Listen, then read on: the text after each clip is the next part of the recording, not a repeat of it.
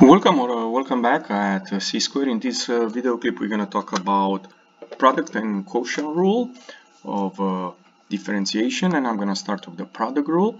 And you notice here we have this formula, which I'm going to prove it: the derivative with respect of x of f of x times g of x. So this is the product of two functions. What is that derivative? And now we're gonna go and get this formula.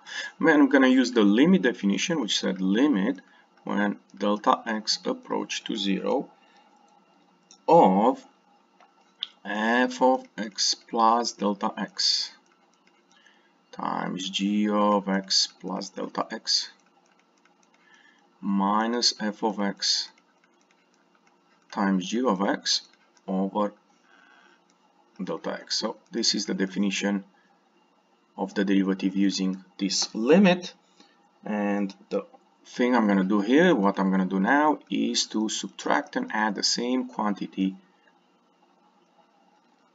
here where the numerator is. So I'm going to have f of x plus delta x times g of x plus delta x, and now I'm going to subtract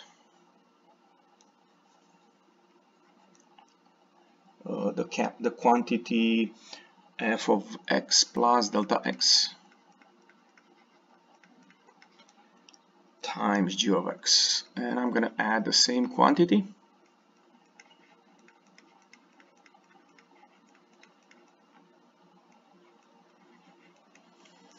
and then don't forget the last term of this difference quotient, which was minus f of x times g of x. Okay,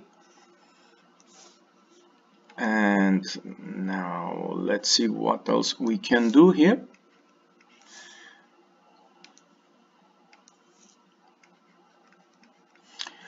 We will rearrange the limit in this form, and we have limit when delta x approach to 0 of f of x plus delta x times the following quotient g of x plus delta x minus g of x over delta x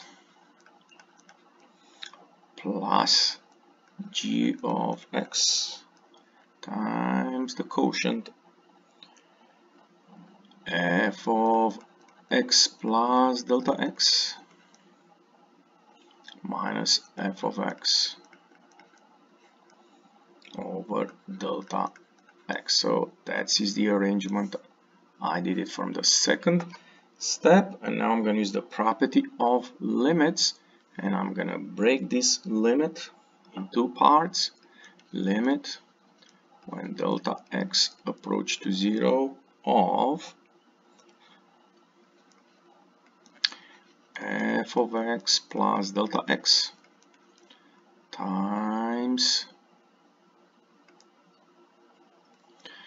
g of x plus delta x minus g of x over delta x.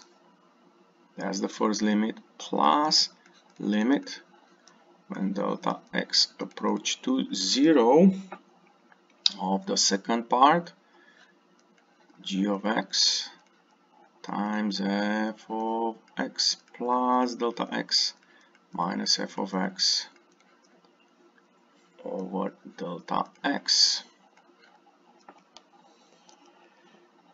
And I can keep using the property of limits, and I'm going to have this limit of a product will be product of limits. And if you notice, this guy here is nothing else than f of x when delta x go close to 0, right? When this guy goes close to 0, I have just f of x. Now this guy here is nothing else than g prime of x And let's move to the second part, plus, now when delta x approach to 0, obviously here we have just g of x. And the last part, this part, that is f prime of x.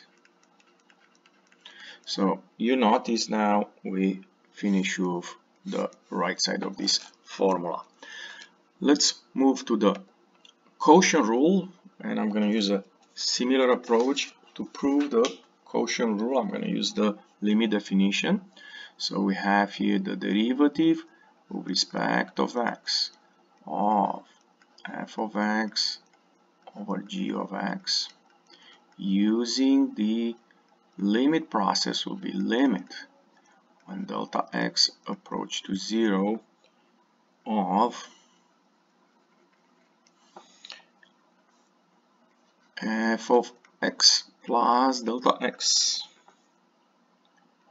over g of x plus delta x minus f of x over g of x, and that's the numerator of this complex fraction. The denominator will be delta x. So I just use the limit definition. Now I can move to the next thing where I'm gonna simplify the numerator, and that will give me limit when delta x approach to 0 of, and now we're gonna have here g of x times f of x plus delta x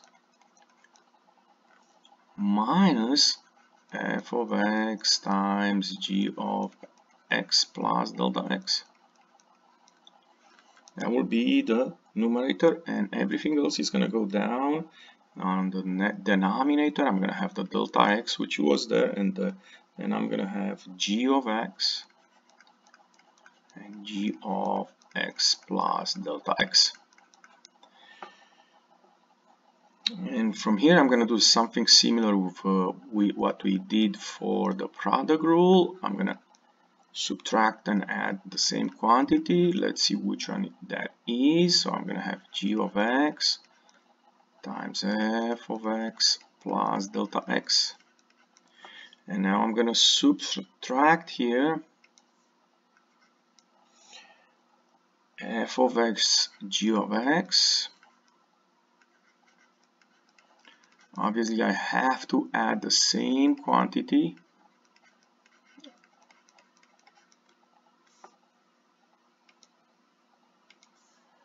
And let's not forget the last part, minus f of x times g of x plus delta x over delta x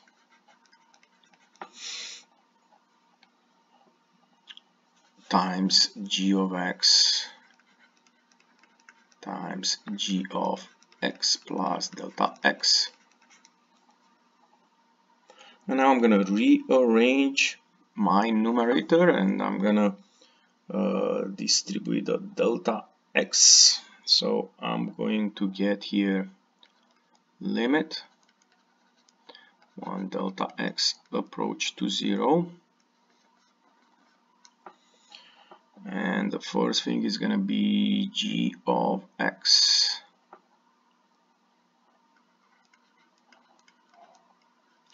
times f of x plus delta x minus f of x, and I factor out the g of x here. That was the first thing I did, over delta x. So that is another thing that you need to be aware of. And then we have minus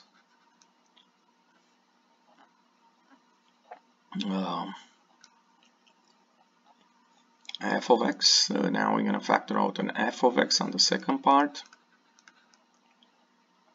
times the g of x plus delta x